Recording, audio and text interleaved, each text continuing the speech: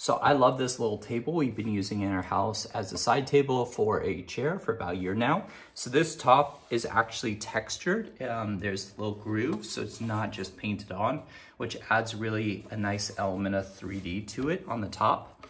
The legs on the bottom just screw in, and then they have nice rubber feet on the bottom so they don't scratch your surface. One of the legs just wasn't holding as tight, so we would glue it. But overall, they seem to fit pretty well. And then it's just this thin material. So it's very lightweight, and then it just looks so cute in your house. By a couch we put next to a chair that had kind of matching wood legs and then white linen on the cushion. So overall, I really like this side table.